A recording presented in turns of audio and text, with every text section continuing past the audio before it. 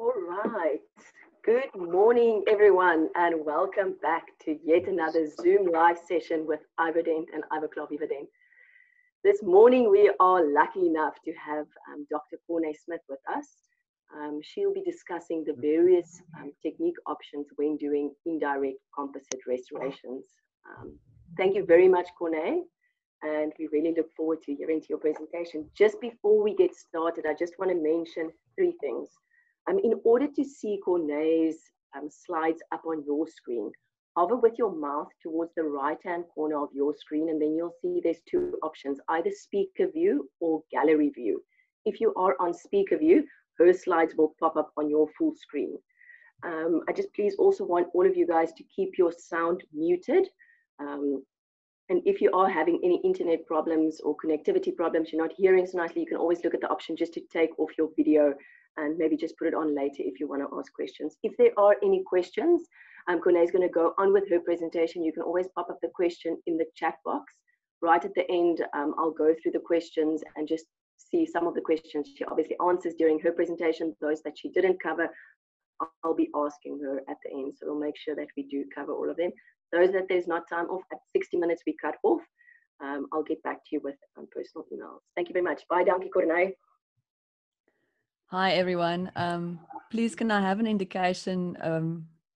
Do you guys hear me okay? If you can just write a message in your chat box if the sound or the video, if anything is unclear.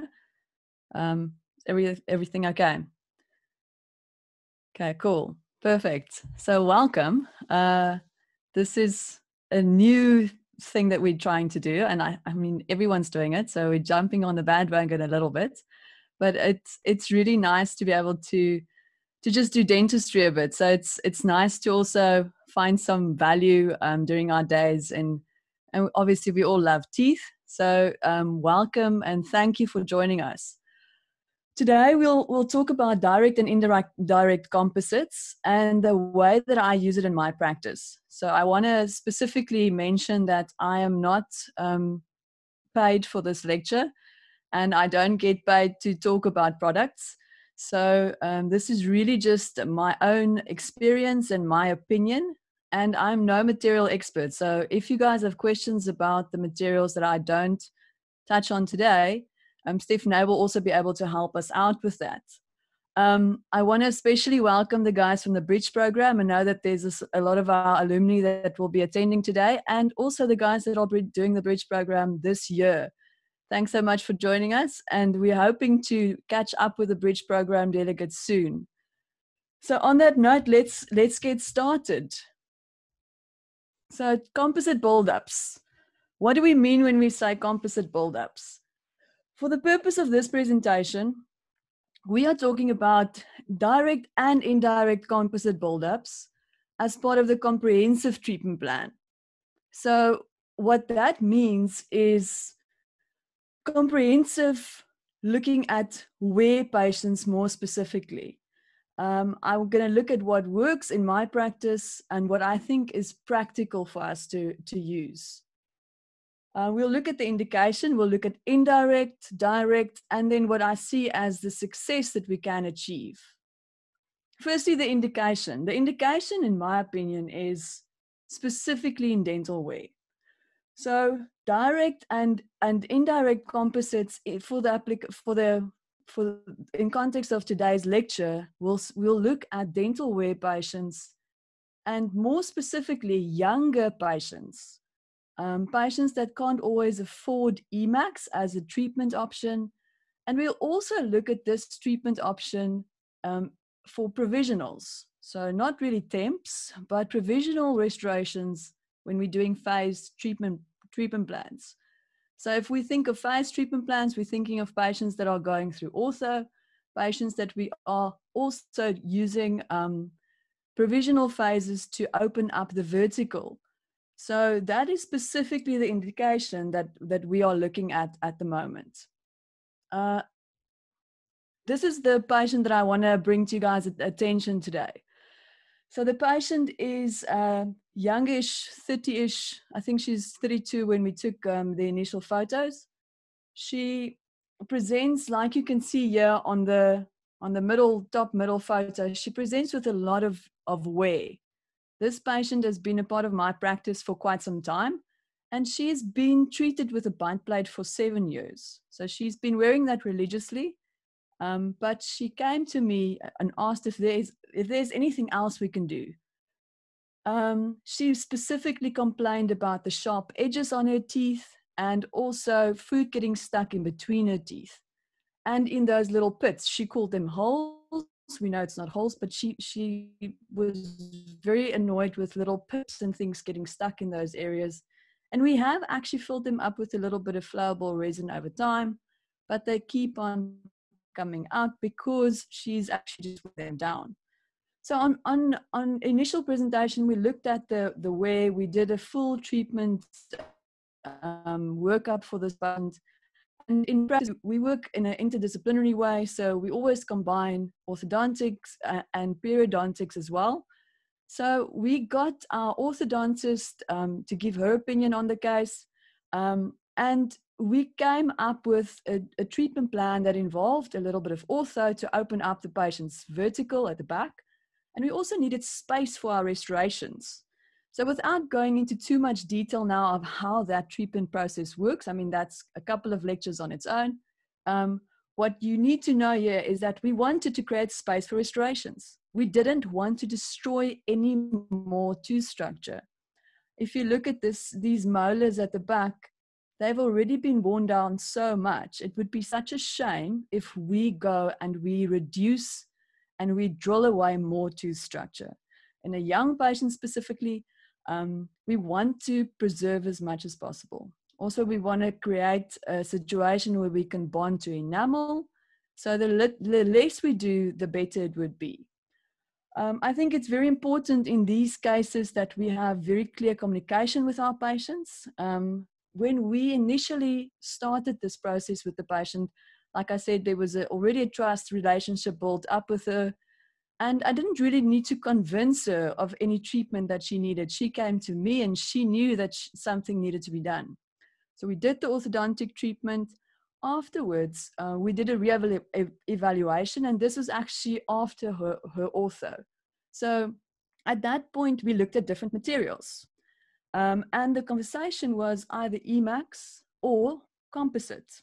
And when I actually initially did this treatment plan workup for the patient, I didn't even know about an indirect composite that could be used for this. But yes, when we actually did the treatment plan after the ortho, I did. Stephne actually came to me and she showed me these little TetricCAD blocks that were now available. When I did my research, I found that this could be a really nice solution or a really nice alternative to using Emax, specifically in this case. So the conversation I had with the patient was that this would be a transitional or a phased treatment option. So we actually did all the back teeth. We built up all these back teeth. Remember, we created space for the restorations orthodontically. So I didn't have to reduce anything. I also didn't have to open up the vertical restoratively. I did that with orthodontics. So I did a wax up and I knew what the anatomy of these teeth needed to look like. And then we did the full case in TetricCAD indirect composites. The patient was well aware that this is a new product and that we might still have to replace this with Emax later on. I thought it was still a great option because if I have to replace one Emax, one of these TetricCAD blocks with an Emax, I've already got my vertical relationship established and I can do that one tooth at a time. So it was a much more affordable option for the patient. Plus, the modulus of elasticity of this product allows for us to give it to specifically a patient with wear. And I think we actually just bought time. So it's also a very repairable product. And as you guys can see here on the bottom, it really blends in very well.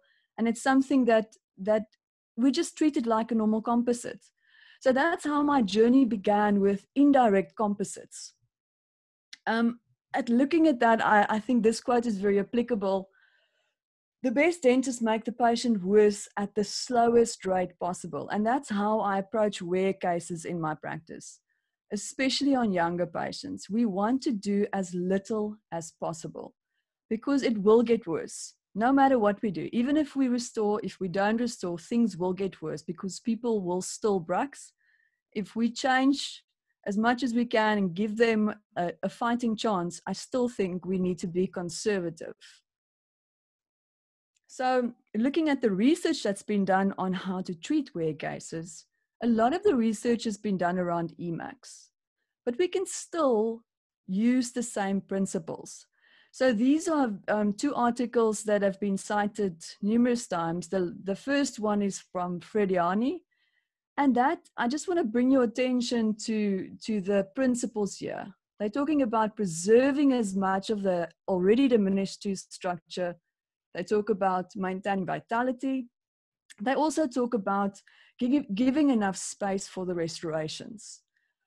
This was in 2012, and they actually said that it's unknown what the best material would be. A couple of years later, in 2019, Edelhoff published this, where he actually came to the conclusion that the way to treat these patients in wear cases is with Emax. So that was the conclusion, and we take this as the golden standard. So how can we then apply these principles and look at different alternatives for younger patients, affordability, and look at a softer, gentler material and something that we can use in a transitional phase? So the non-negotiables are, we still need to be able to diagnose properly. We still need to know where the wear comes from. Then we need to approach this interdisciplinary. We can't just see everything from a restorative point, and we need to plan properly. So these principles, you can't really take away, doesn't matter what materials you use. And then, of course, digital workflows is making our lives a lot easier.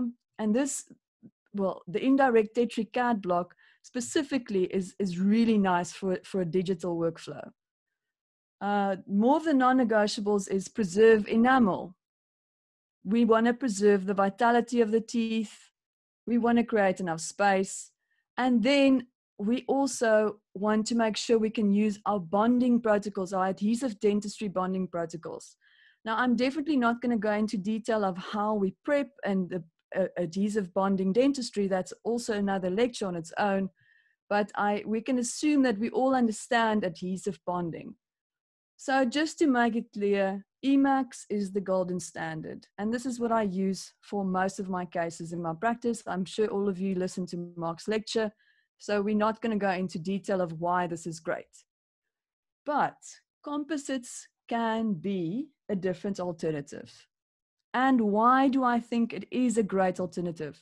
Because it's going to save me time in using the product, the material.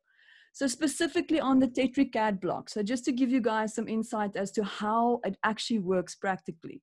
If you use this little block instead of Emax, it takes 5 minutes to mill instead of 15.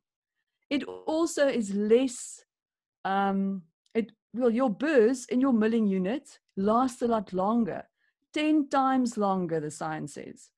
So you can actually save money. You don't have to put this in a furnace, and you don't have to obviously stain and glaze. Those are some of the main advantages. And then I also think that the cost of the block plays a role. So at the moment, or at that time when I treated that patient, the cost of the TetricCAD blocks was half of the cost of Emax. So it played a big role in the way that I would cost this treatment plan. So affordability plays a big role. If we're giving this as an alternative, it can't cost the same as Emax. And technique sensitivity is something that I just want to bring to your attention. If you are doing composite instead of porcelain, you can't think that it's just going to, you're just going to get it right within the first or second or even the 10th case that you do. I think we're treading in such dangerous territory sometimes when we are proposing composite instead of porcelain or composite instead of lithium disilicate. A lot of people are not doing these composites correctly, and I can put myself in that camp when I started doing composites as build-ups or composites building up loss to structure, my learning curve was massive. So that you have to spend time and you have to pay school fees when you start learning these techniques. You can't say that it is the same as doing a porcelain veneer. And that's really something that I want you guys to take home. Don't just think that this is a cheap alternative and it's a quick thing that you can just get used to. Know that it will have a learning curve, and know that once you've paid your school fees in time and learning these techniques, then you can sell it as a alternative to your patients. Maintenance with these materials, with composite, is a lot easier because it's repairable. It's still a beautiful and aesthetic material, and it is really durable. So we're looking at 270 MPa for flexural strength. So we will compare that in more detail, but 270 is really strong. So we can actually rely on this material for its strength. So this is just a little comparison that I did for the different materials that we have available. If we look at the different ones, looking at the left first, the silicate-based blocks that we have available. Empress is something that I've used extensively in my practice. I love this material, and it's at 185 megapascal strength. Vita is also in the same group of materials. Then Inamic is a hybrid ceramic. So that's a combination of ceramic and composite. The TetricCAD block is only composite. And I think a lot of people get this wrong. They think it's a hybrid. It's not a hybrid. It is a composite that's been cured, heated, and compressed. So it's just a composite. It's the same Tetric composite that you all know. Then we have the glass reinforced ceramics, and that's where Emax falls in. And then obviously we have zirconia. So in the spectrum, this fits in right in the middle. And I truly believe that once we do more and more research on this product, there will be other implications as well. But yes, it's a very new product. And we are in the beginning stages of seeing the actual implication. So yes, we've got a chairside and a lab alternative here. And this is what it looks like. So here you can see how I prepped the teeth, virtually nothing. These teeth were already worn down. I didn't have to do much to them. And we just smoothed the edges. And then the bonding protocol is quite specific, where we actually try and do like a knit one, skip one type of technique. And we are trying to limit our cleanup and our working off afterwards, which can be quite time consuming when you're doing composite buildups. And if we look at the result here, I think it's a very acceptable result, especially if we know that we can replace these later on with Emax if the patient gets a bit older. My workflow that I want to go through is either lab, chairside, or digital or analog. I mean, those are the choices that we have.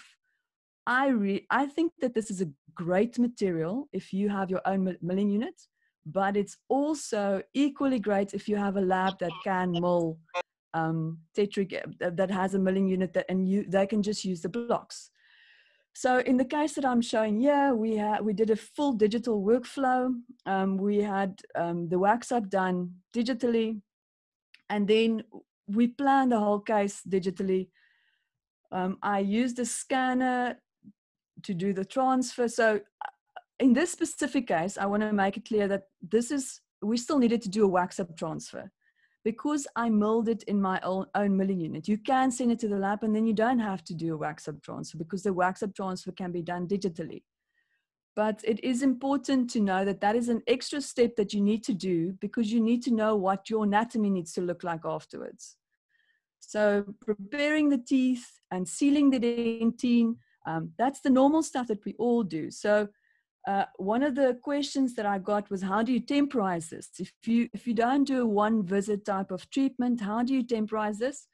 And something that I've just learned with trial and error is with these type of preparations, because I do immediate dentine sealing, I don't need temporaries. So it sounds quite harsh, but I actually don't need any temporaries. The patient goes home with an acrylic, not an acrylic, like a suck down vacuum, medium type of soft bite plate, which is almost like a bleaching tray type of material, but it's a bit thicker. And we just give them some fluoride, so something like tooth mousse to put in there to help with sensitivity, but it helps with any over-eruption of the opposing arch. So they sleep with that in, and if they have any sensitivity, they use that. But in my experience, patients don't really have sensitivity because we are sealing the dentine and we're not really preparing these teeth. So that's just a little tip on temporization. But you don't want to send them with nothing because you will get some over-eruption of your opposing arch. You can also put the patient in a retainer on the top, so of the opposing arch to prevent that. And then, as I said, the milling time here is really, really short, which is a nice advantage. And then what do we do when we actually have the overlay? So once it's been milled and we get it back, or we get it back from the lab, how do we treat the overlay? It's important to get these steps right. The research that's been done on the product says that sandblasting is one of the most important steps that you have to do. So sandblasting with 50 to 100 micron aluminium oxide at 1 to 1.5 bars of pressure. So that's not a lot of pressure. So please make sure when you have an aqua cutter, if you have a sandblaster, make sure that you don't put it on too high pressure. It's a soft material. You'll actually sandblast right through it. I've done that a couple of times. So make sure that it actually is set at the right pressure, and that and you have to follow this step. Afterwards, you can clean it with ethanol, and then you use the the TetricCAD bond as a primer. So you use it as a bonding agent and as a primer on your actual restoration, and you don't light cure it. So there's no etch, there's no hydrofluoric acid, there's no phosphoric acid, there's nothing that goes onto the restoration. Just sandblasting and then your bonding agent without light curing it. On the tooth side, you follow the same protocol you would normally do: isolate, clean, etch, bond, and then you can follow there's a couple of different methods where you can do a knit one, skip one type of approach.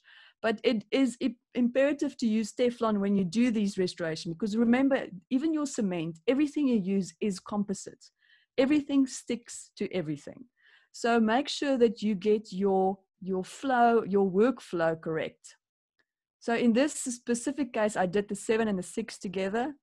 And then, yes, the cement that we use is very link aesthetic. And I prefer using the light cure cement in these cases because, as you can see here, they are so thin. So I'm very sure that my light will penetrate through the restoration. You can also use the dual cure cement. The reason that I use the light cure cement is mostly because it's easier to manage. This is a tip that I got from Mark, is to use these little brushes and not to just try and clean it up with a scaler or with an instrument, but we tack-cure it. We keep it in place, which is a challenge with these ones because they are so, it's such a non-retentive prep. So you have to keep it in place and you have to try and clean up as much of the cement as you possibly can because it sticks to everything and it becomes really difficult to get your contact points open and to separate the restorations afterwards. So clean it with the little brush and then use the light cure cement if it is at all possible. I also use these strips quite often to get any excess out that might have gone through the contact points. But yes, that's been the biggest learning curve. And also I think one of the most important differences between injectable flowables on the posterior versus placing these indirect composites. Injectable flowables for me has a lot more work cleaning up. This has been a lot easier for me. And it really doesn't take me as long as the direct injectable flowable technique. Polishing is a breeze with these indirect composites, and it is very, very easy to maintain. If the patient is a bruxer, and if you're treating wear patients, most likely they will be hard on their teeth. And if anything chips, you really just repair it with composite. So it's just a case of sandblasting it a little bit, exactly the same protocol, using your bonding agent, light curing it, and you can just repair it with composite. Easy as that. Remember, this is just a composite that's been heated and compressed. So very, very easy to maintain. So just some points that I wanted to just make clear here is, and now I see my slide, the text that I had on my slide is gone. I'm sorry, guys. I don't know how that happened. That's a bit of a glitch from my side. I'll have to go through this now without seeing it in front of me. But I wanted to go through the advantages of this material. Remember, it's just a composite. It's been heated and it's been compressed, so it's stronger. That's the first thing. The second thing is it is actually just it's so much easier to mill these. So if you have your own milling unit, or if you want to send it to the lab with a milling unit, it's really nice because it's much you can mill a lot more with these, because your burrs are not going to take so much strain. It's also much quicker milling, and you don't have to put it in the furnace. One of the other advantages of this is, if you can see here on the screen, this is actually a class 2 that goes into proximally.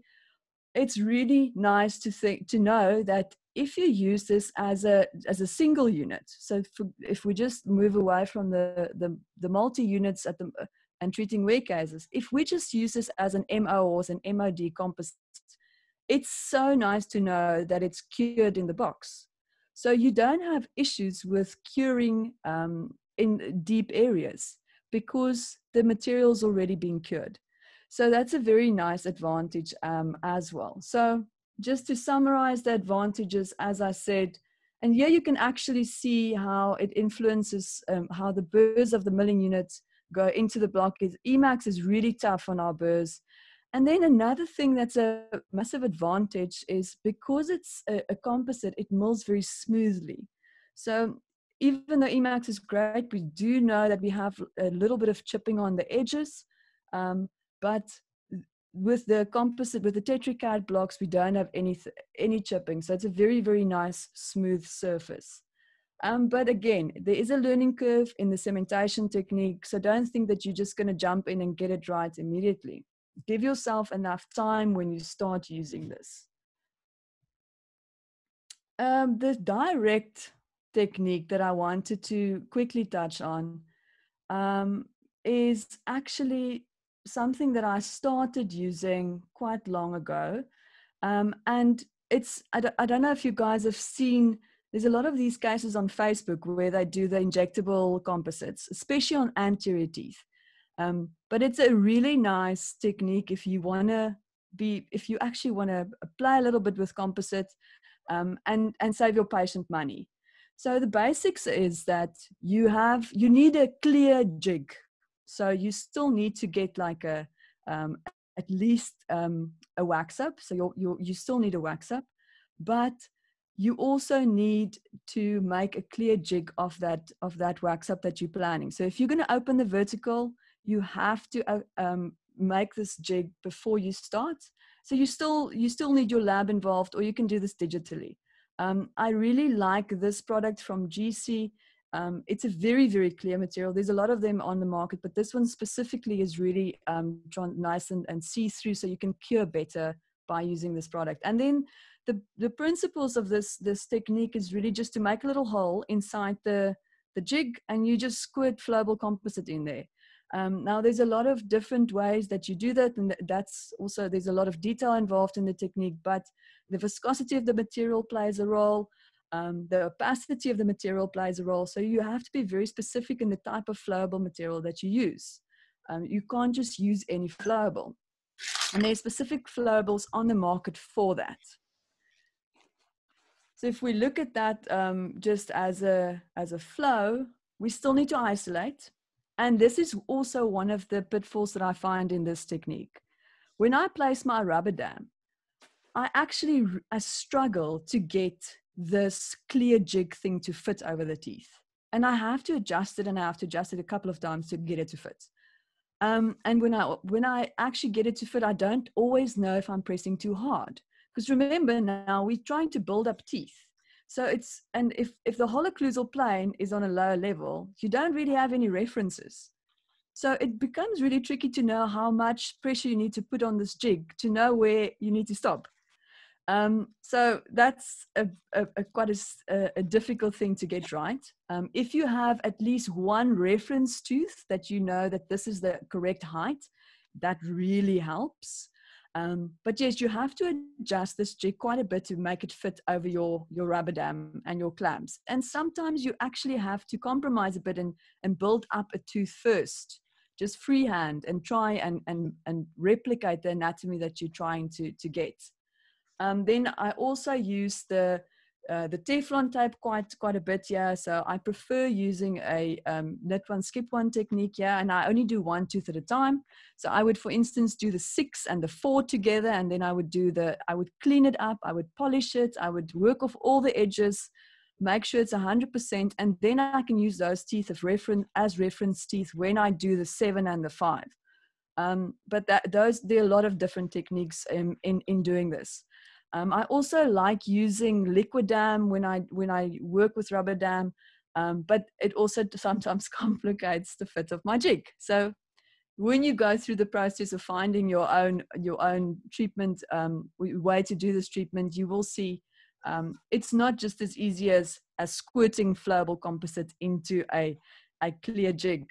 There's also sometimes where you get little air bubbles. Now, what the research has shown is that the air bubbles inside is not such an issue. So air bubbles inside of composite where it's completely covered and filled around the air bubble is fine. But there's very little predictability around this technique, I find. You still obviously have to light cure, and then the cleanup is the most is horrible for this. When you just get started, it took me most of the time just to do the cleanup and not to actually do any other part of the technique. So it is taking less and less time as you get more confident in the method, but the cleanup is really difficult because everything sticks to everything. Polish and maintenance is quite very clear. I mean, that's the same as what we know with normal composites. And I mean, if you look at these, it actually it really does. I think the actual anatomy of the teeth looks really nice. I don't think that there's anything wrong with the anatomy that we got here. And if you try and use this technique to build up teeth, it really does work, and you can get beautiful, beautiful results, but it's going to take you quite some time to get there.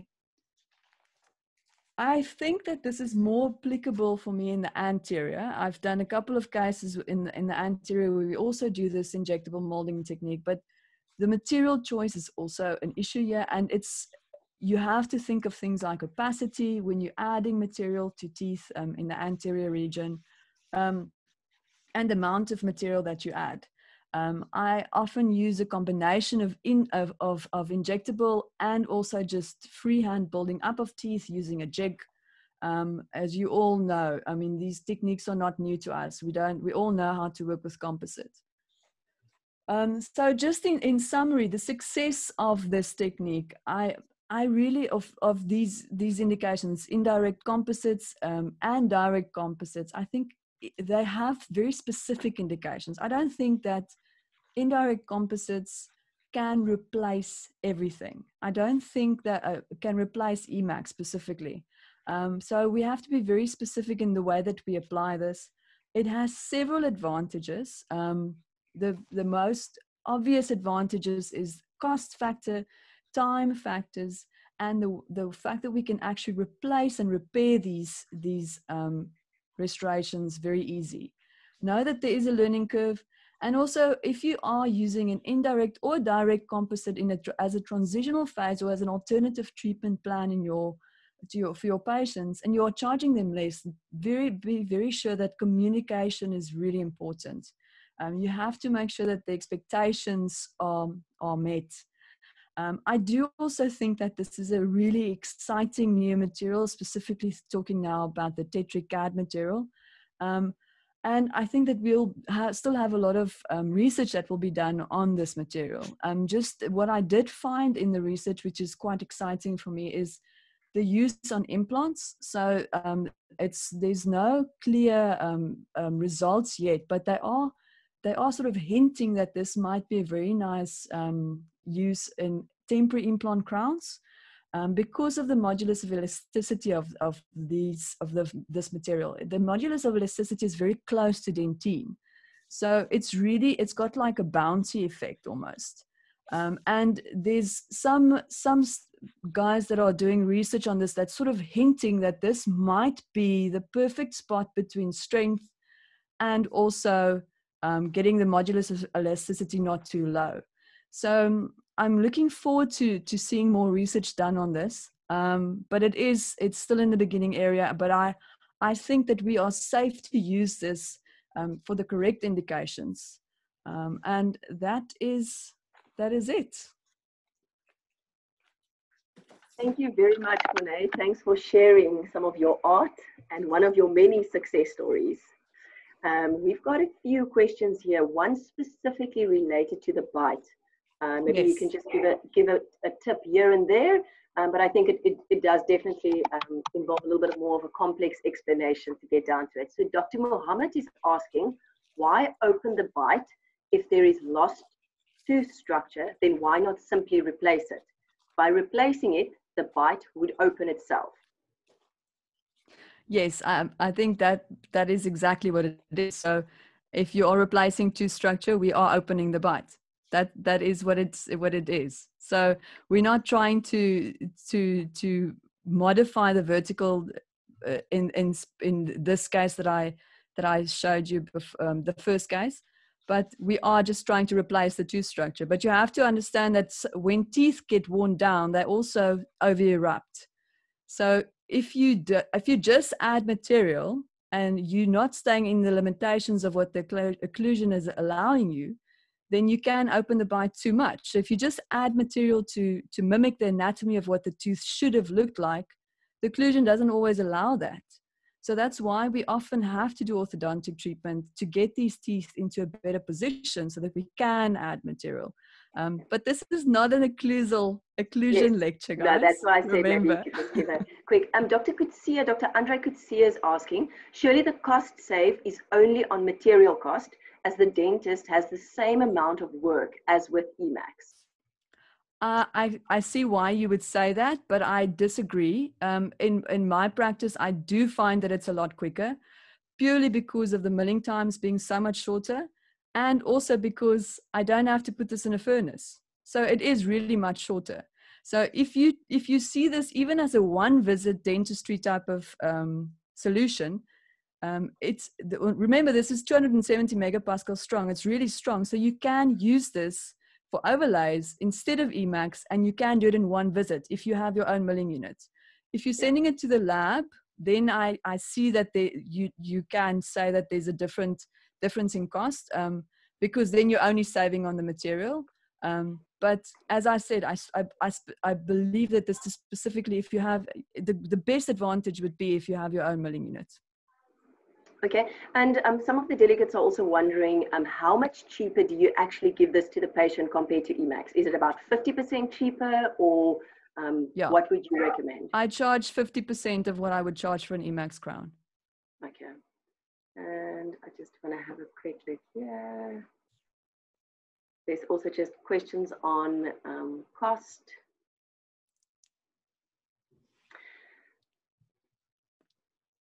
And Mohammed is also just wondering why won't replacing and fixing add to cost in the long run? Why not do something solid from the start at a little higher cost?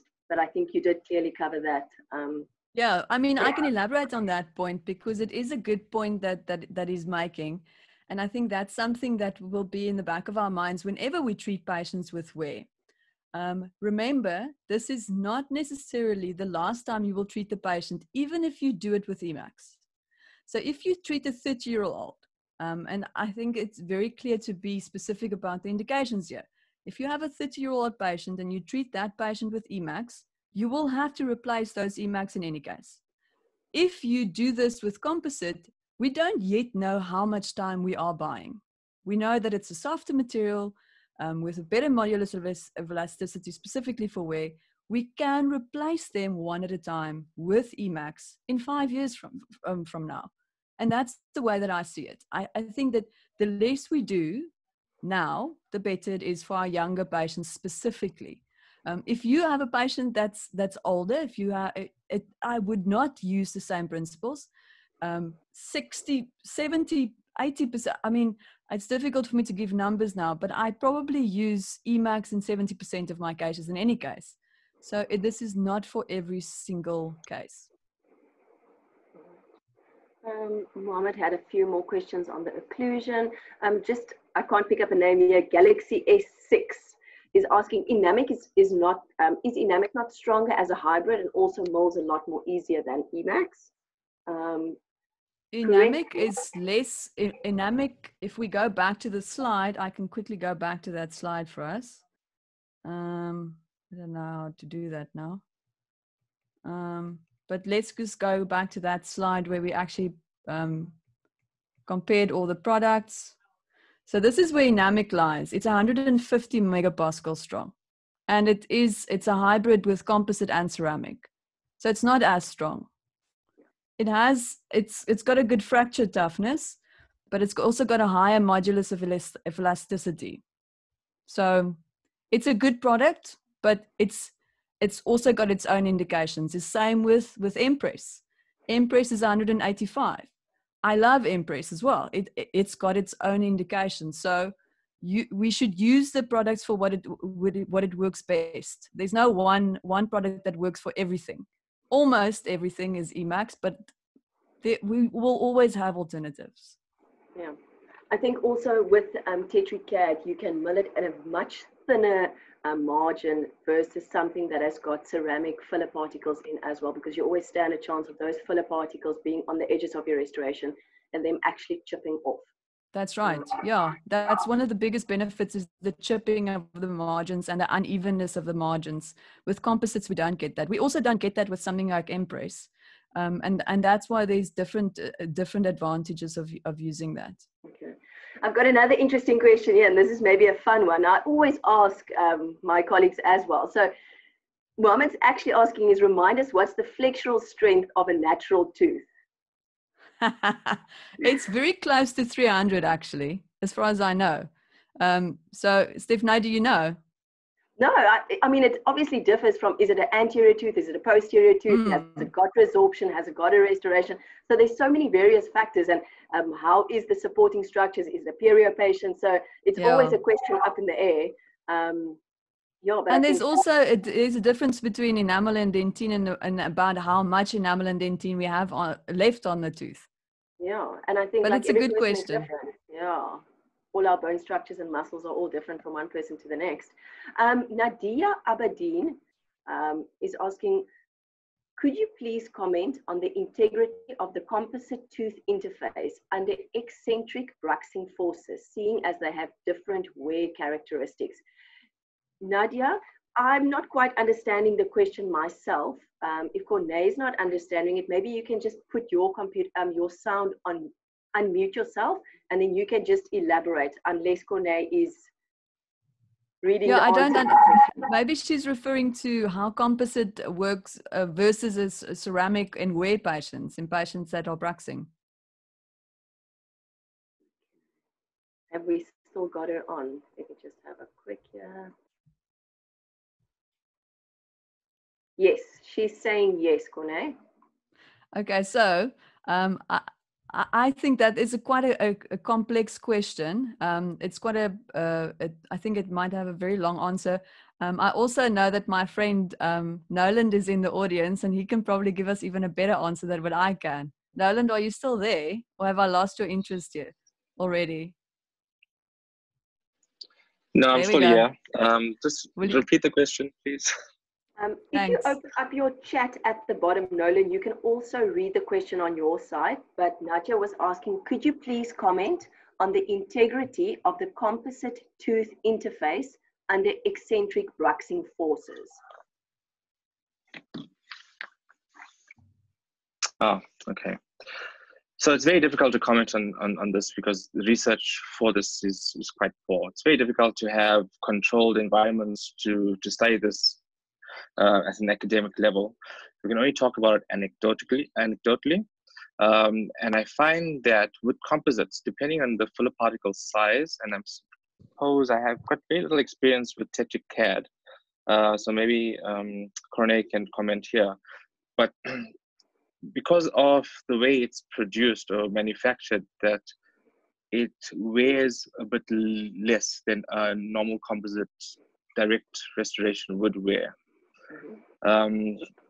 So you probably have a little bit more movement, and my concern is always at the bonding interface, because the bonding to dentine is always less predictable than to enamel, which is why the advantage of doing the orthodontics and keeping as much as enamel as possible is there. That would probably have less leakage around the bonding margin with the indirect technique as you would with the direct technique. I don't know if that answers it at all, actually, but yeah, I guess my knowledge on this is not as much as thanks, Nolan. I think that what she's also hinting to is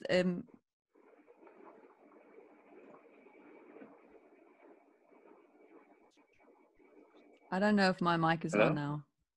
Yes, we can hear you. You can just okay, sorry.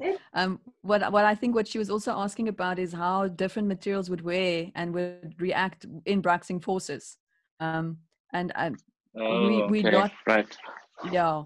But I do think that the modulus of elasticity plays a big role there.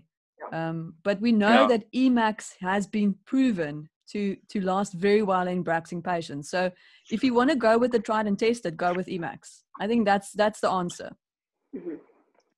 So just to come in there a little bit. So if you're looking at the wear against opposing teeth, so you look at the tribulation studies for this, and composite actually doesn't wear opposing teeth as much as Emax would, especially if Emax is not polished. So the maintenance around indirect restorations is very important. So you've got to constantly ensure that they have polished smooth surfaces. Interestingly, not on what we're talking about today, but zirconia has less wear on opposing natural teeth than Emax does. Yeah. But that's quite destructive because you have to have lots of tooth structure removed. So I would suppose that this TetricCAD block would also not wear opposing teeth because it's composite. Yeah, that's definitely the case. For younger patients, I mean, I think Corné highlighted this very clearly. For younger patients, this is the ideal treatment versus looking after your opposing dentition as well. Dr. Christian has asked a question here. Treatment of the restoration is just cleaning with alcohol and applying bonding agent. Is sandblasting absolutely necessary? Yes, Christian, this is a new material, and Ivoclar has actually got the biggest R&D department of all dental companies in the world. So they won't say this if it is not necessary. So what they've tried and tested in the treatment guidelines that they have given, I think us as dentists always try and cut corners, and then we try and blame a material for not being living up to its expectations. But often it's us that's not using the material according to the rules that is applied. It's like driving a manual car automatically. It's not going to work. Like, just drive it the way it's supposed to drive, and it will ensure that you'll always So what I found was that the failures were all in restorations that were not sandblasted. So the research is showing that the bond strength is affected quite a. I mean, it's very significant by the sandblasting of the restoration. And then when they did see failures, either bond strength or restorations fracturing, it was much more in the restorations that were not sandblasted.